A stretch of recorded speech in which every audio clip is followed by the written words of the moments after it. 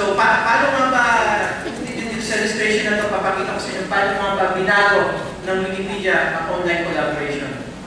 So, nagsimula ko yan sa free software movement at sa open source. Doon po naging influence ng Wikipedia.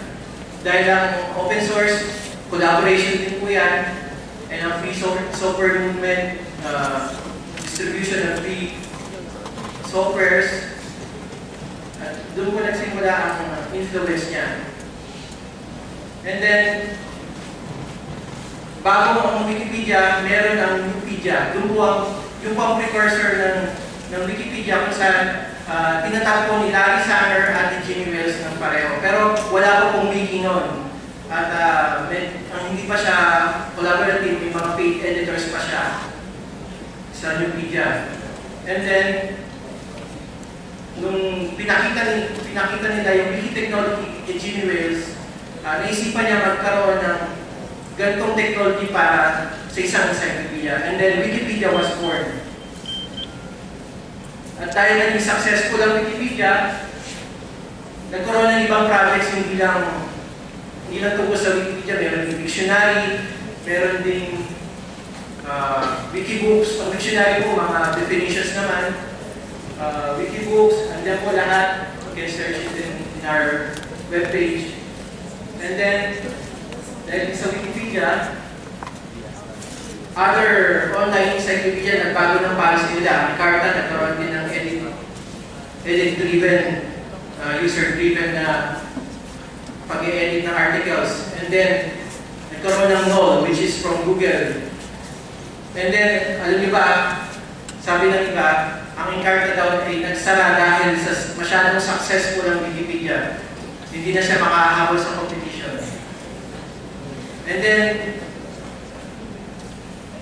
dahil din yan, dahil ang GLPL po ay hindi masyadong akma sa Wikipedia, dahil most of the time, ang GLPL ay ginagamit sa mga software. So, dahil doon nag-update po ang license ng Creative Commons to fit sa Wikipedia. And then, ang ginagamit po na software sa Wikipedia ay yung MediaWiki. And then, ang MediaWiki, marami pong ibang projects na ginagamit yan. Nandiyan po yung Citizen, yung isang fork po ng Wikipedia na tinatagin po ni Larry Sanger. And nandiyan yung Encyclopedia Dramatica, isa pong satirical site. At nandiyan po yung OpenStreetMap, na meron din chapter dito sa Pilipinas na kasama rin namin sa yung president po doon, kasama po rin namin sa Wikimedia Revolutionizes, si Eugene Villar. At OpenStreetMap, nag-focus siya sa mga maps. And syempre, nandiyan yung Wiki Pilipinas ni Mr. Vival. Although hindi po siya rin affiliated po sa Wikimedia o Wikipedia. And then, ginagamit po din po siya ang mga, dahil successful ang Wikipedia, yung MediaWiki ginagamit din po sa mga open source projects para sa kanilang knowledge base, para sa kanilang documentation. So, nandiyan po yung OpenSUSE, SUSE, Eclipse, MySQL. By the way, MySQL po yung background database ng Wikipedia. And then, meron din po mga projects na specifically lang na wiki.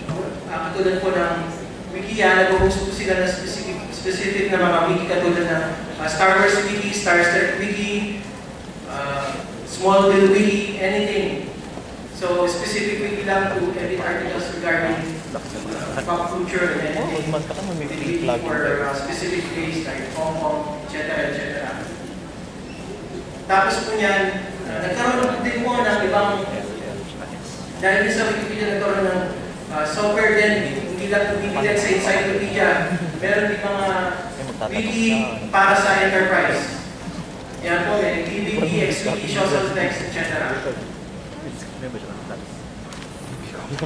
Wikipedia has grown exponentially. Nung 2001 po, 200 articles lang po ang Wikipedia.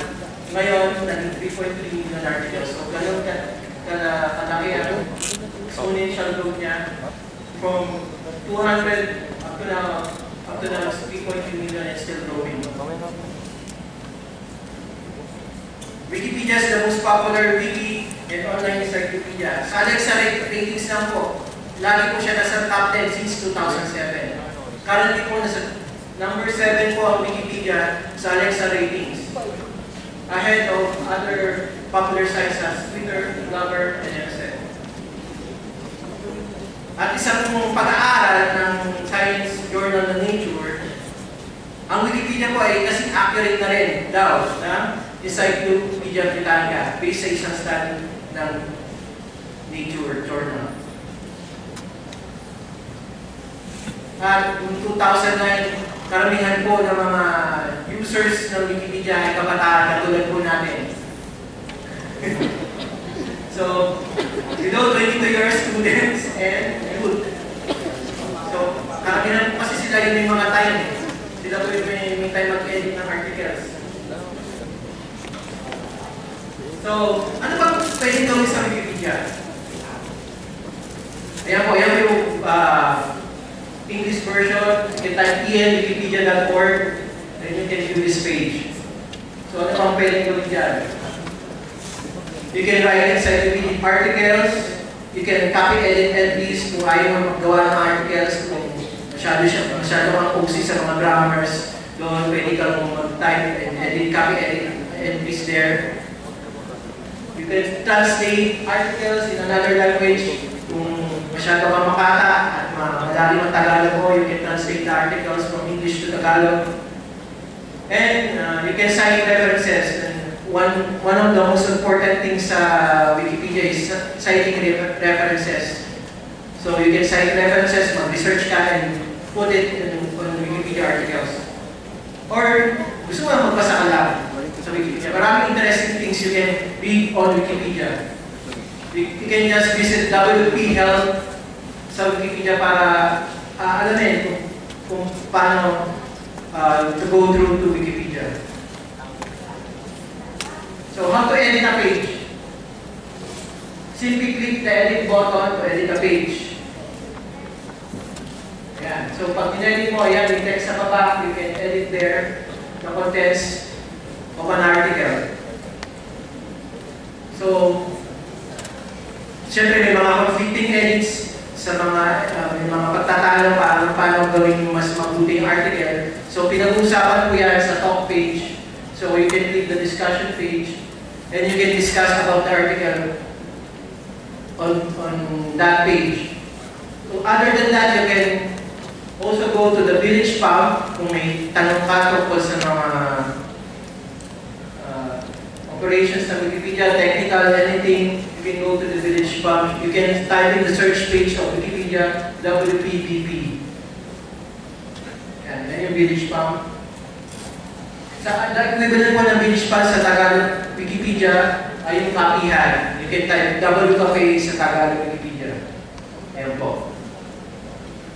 For coordination of a specific project, you can go to the project coordination page katulad po ng Tambayan Philippines. Yan po yung project coordination project para sa mga Philippine related articles. So kung may problem kayo about articles in Wikipedia, Philippine related articles in Wikipedia, you can go to WP Tambay and visit there. And discuss, marami po mga Filipino Wikipedians dyan para tumulong sa inyo. Oo, hindi actually nilagay ko sa lahat sa bag. Yan po, ang bayan Philippines. Oo. Yan po yung mascot namin, Wikipedia. So nakabarok siya. So, paano mo makikita ang changes sa isang article? Oo, sa tingin ko.